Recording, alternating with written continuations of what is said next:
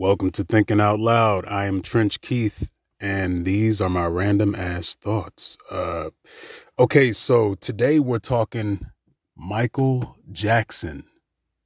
Yeah, Michael Jackson, and I got time for all the bullshit. Did he or didn't he? Why the kids? Black or white? Was the song Dirty Diana really about Diana Ross? We're going all the way in today. Now, first off, I want to start by saying he went down in history as the most famous musician ever. I want to go as far as saying he was the most famous fucking human being ever to ever live, to ever walk the earth. Think about this. Who does not know the name Michael Jackson? Who doesn't know the face if you don't know the name? I mean, the president, you could put up a picture of George Washington and have people internationally just like view it and try to guess who it is. They will guess Michael Jackson. Trust. It's amazing. It's amazing that any human being could reach that level of fame, that level of success. They claimed him to be the most successful entertainer of all times. Of all times, entertainer. That doesn't mean just musician. Now, keep in mind that this is after having changed his identity. I mean, most people don't really comprehend that this man literally changed the way he looks physically and still went down in history as the most famous entertainer of all times. Now, I never really understood why he decided to do such a thing. And it's just one of those things that people will ponder forever and ever. Like, why did he alter his face like that? Because, and don't get me wrong, I'm not, I don't even know what the word for it is today, but I got no sugar in my tank. But I will say that he was a handsome man in his earlier years. So what would drive him to, anyway, it's just one of those things that you'll never know.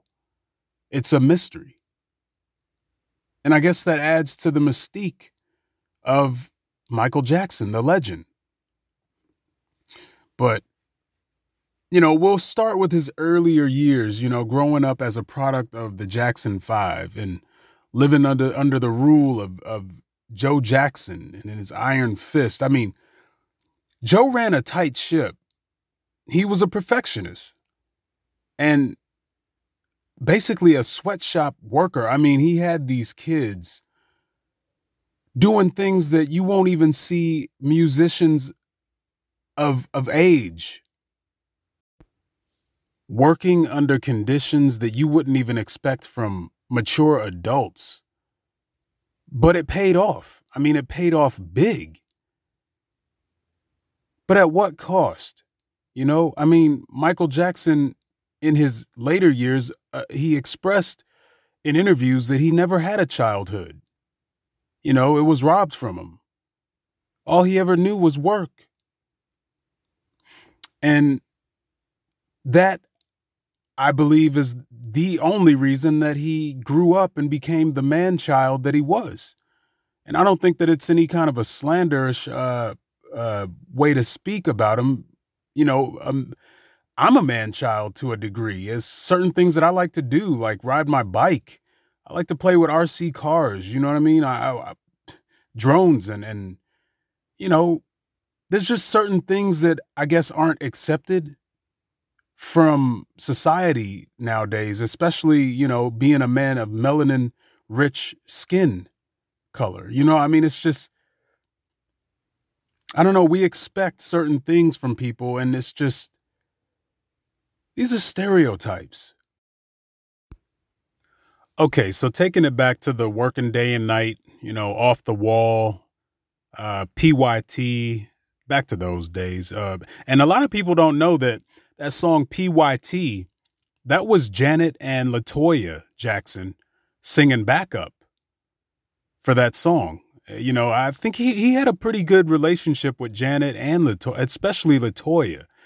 Because I watched a lot of interviews, and Latoya seems to know a lot more than the rest of the siblings, just like personal stuff.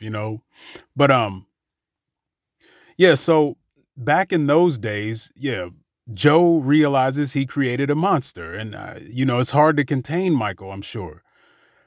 He becomes an awkward teenager, um, and even what Studio 54 was popping back then, and photos surfaced of him, hanging out with other celebrities. And I guess, what was that like? Was Michael Jackson a drinker? Did he do drugs? Was he, sniffing coke with these people? Because, Studio 54 was just one of those hot spots where shit like that was happening. It was normal. There was people having sex in the middle of the dance floor and just coke everywhere. I heard it was just like at the end of the night, you could walk through the club and see residue of just drugs and shit. Money just all over the place. But, it's a mystery. The pictures are out there. The pictures exist, but we don't know. We don't know what his life was like as a teenager or as a young man, however old he was. I don't even know if you had to be 21 to get into that place back then. But so he's a man of, of kind of awkward and getting the pimples and whatnot. And I guess that's what made him want to alter his face and change the way he looks like that. Yeah, there's a lot going on as far as like, talks and controversial stuff about, is he gay? Does he have a girlfriend? He ends up taking Brooke Shields to that award show, and that caused a big stir up. And of course, I will never forget. This is me as a child seeing him do the moonwalk on that Motown 25 or whatever they called it, Motown something. He did the moonwalk. Here he comes with the jerry curl dripping and shit, and goddamn glitter and jacket and the glove, the socks. That was cool enough. It was like, God damn, what, this man looks like a hero, some type of action figure or something. But he gets up there, just skinny and frail, but he was like the king of the world. It seemed like he could take on anything, like he had the confidence of the strongest man that ever lived. But he did that damn moonwalk. And I swear to God, he had every kid in the goddamn kitchen with some socks on and really trying to get it. I was there. I did it. I thought he was the coolest man that ever lived when I saw that shit. All right. So Michael Jackson is, of course, the star of the family. And then he's doing his own projects, solo projects. And that's where Quincy Jones really comes into play with this Thriller album. And, of course, I skipped ahead a little bit with the Motown thing, but the Thriller album was the most successful album. It goes down in history as the most successful album ever. They remade those songs. They remixed the songs. I don't know how many times, but I read something about the Beat It song. I think it was like 91 times they remixed and remastered that song. Can you just imagine? I mean, me being a fan, I would love to know what remake number 25 sound like. What did 55 sound like? I mean, what if 69, because, they got a bunch of idiots, A&R and all that shit. They got people who don't really know shit about music and about the fans listening to these songs saying what's hot and what's not. I guarantee somewhere in the middle, maybe 69, was the dopest version that they ever created.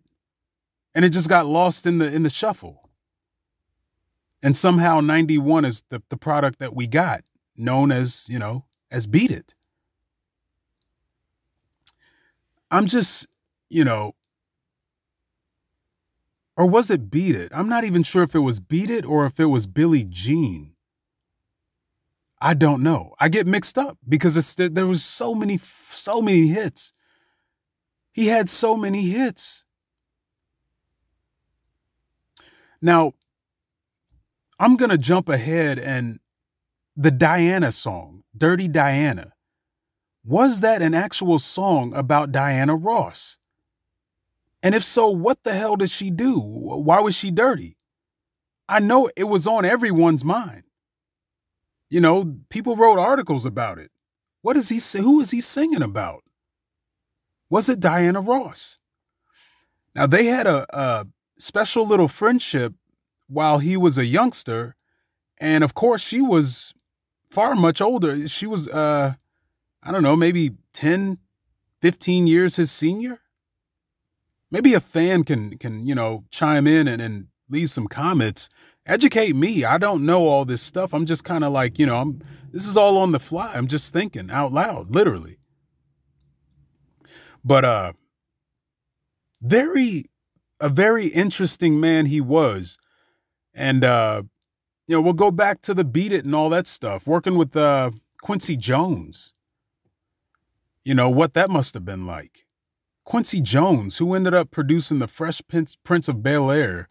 I mean, everything he touched was gold. But Michael was a special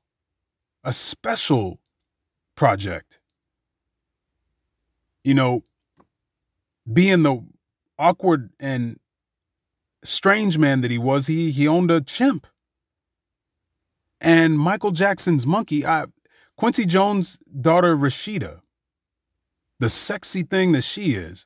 Now, I used to have the biggest crush on this girl. But, she grew up and then she ended up doing all these, the movies that they put her in. It's like she's just this suburban, white lady. And it's just, to me, it's weird because it's like, I know that, she's got melanin, you know what I mean? So it's like, why don't you ever play any roles that kind of, anyway, neither here or there. I don't even know why I mentioned all that, but, oh yeah, that's why I brought it up.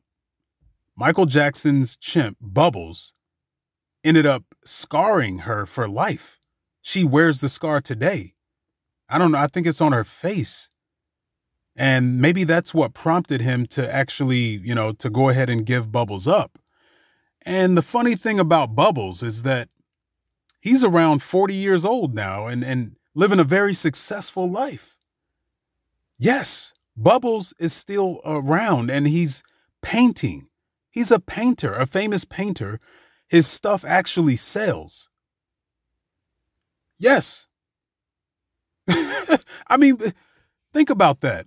It goes back to a funny joke that Dave Chappelle, everything that Dave Chappelle says is damn near funny, but it's like, he said something about Bill Clinton and Monica Lewinsky and how it's ironic how Monica Lewinsky sucks Bill Clinton off and she becomes famous because of the dick she sucked.